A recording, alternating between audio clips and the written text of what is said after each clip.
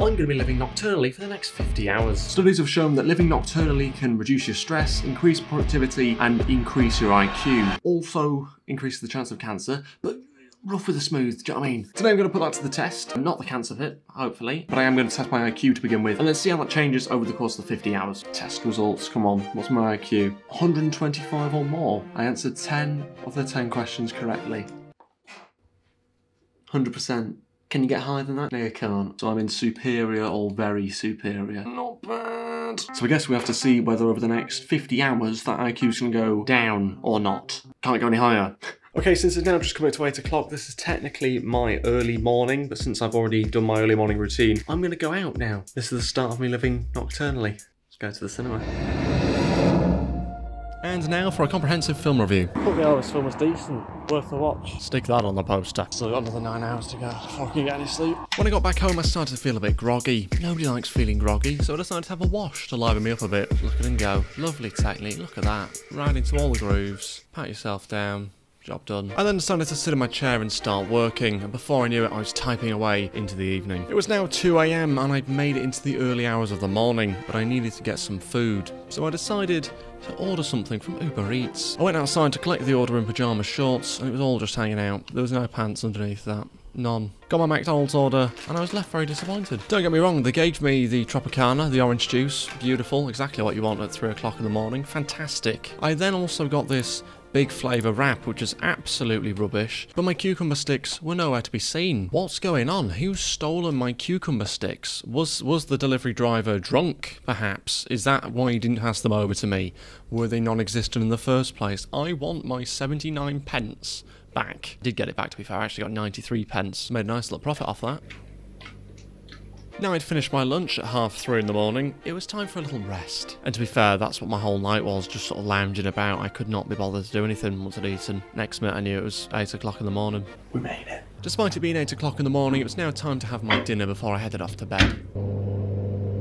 Having leftover pasta as my main meal of the day was a strange sensation at 8 o'clock in the morning. It really was. Never had pasta that early before. Now it was time to head to bed though. I'd see if I could get any sleep. I desperately needed it. It's 12:30. Still not asleep. I should be asleep. Just not tired. And I'm really, really warm. So I've resorted to eating Ben & Jerry's to try and cool me down. That's just an excuse, to be honest. Whew. That's cooled me down. The time is 3:30. I've spent the last couple of hours trying to get to sleep, and my body just doesn't want to. Just doesn't want to. It's awake. I've just had a shower, got ready for the day. It's now 4 PM. A little bit earlier than expected. I was going to get up at 7 originally. Body and my head, my brain's just everywhere. It's very, very weird. So it's 4:30 in the afternoon, which means it's time to have breakfast. Most important meal of the day. Come join me. Try not to get too jealous.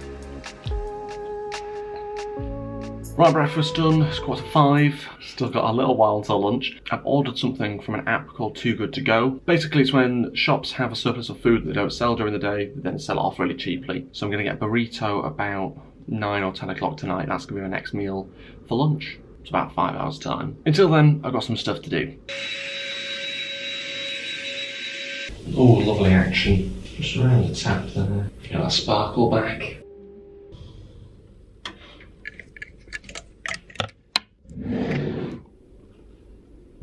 Finally, it's 22 minutes past 7, which means we are now at the time which I was originally supposed to get up at. The sun is starting to set. I'm going to do some work, and then I'm going to go get some lunch. First up, work.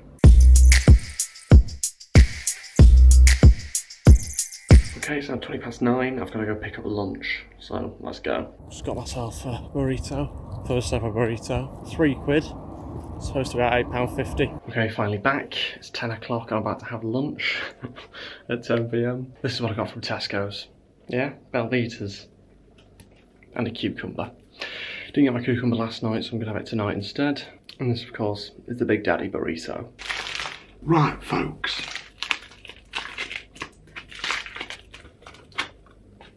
The fact that that's going to be in my belly in a minute is a bit worrying. Are you supposed to just... I feel like I want to get a knife and fork out.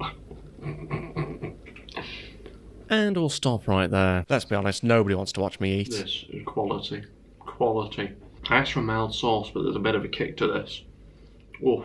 Well, there's some movement there at the arse end. I mean, Quite a slappable arse. Didn't expect to be slapping the arse of a burrito at 10 o'clock at night, but there you go. This is beautiful, beautiful. Oh no. Get your shirt tucked in, come on. This burrito is beyond repair. It calls for a knife and fork. I apologise. Burrito finished, it's now 10:30. Time for a Belvita to finish off. Disappointing size. That's what she said! After a quick lunch break, I then went back to working again. I don't know why I didn't just say 4 AM. I'm not Anne Frank. What's that all about? It's 5:30. I'm whispering like I'm Bear Grylls approaching a lion. And we're very, very close to being able to go to sleep. I'm so tired. Once I'd finished stating the obvious, it was time for some sleep. Okay, the time is now 1 PM. It's been a while since my last update, but it is 1 PM. As you might have guessed, I've been to sleep. I went to sleep about 7 AM, I think. Didn't have any dinner, so it's been 15 hours since I last ate. Still can't manage to crack sleeping through the afternoon. Just too difficult. So I guess it's time to cook yesterday's dinner. Look at that. 2 gourmet burgers, some vegetables, and a pack of the crisps. I don't really know what the crisps are doing there, but live a little. Jesus. It's 1:30. Wish I was topless, to be honest, but I'll save you having to look at that for any longer. I really eat anything with a knife and fork, including crisps. Okay, it's 7 o'clock, which means I've got 2 hours left of this 50-hour challenge. I've just had my dinner, had beans on toast, nothing super fancy. You know what beans on toast looks like, do you know what I mean? Like, I don't need to show you it. Still feeling a little bit sort of out of it, sort of out of sync. Going to bed at 6 AM in the morning, it's not ideal, like it's really not ideal.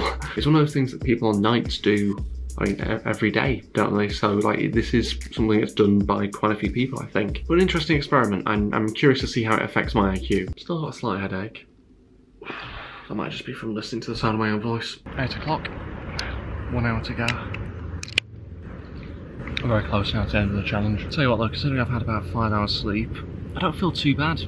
To be honest, I don't feel that bad. I then decided to do a beautiful time lapse, like a young Casey Neistat would probably do. I'm not really sure the sunset's that impressive, to be honest. It's quite cloudy.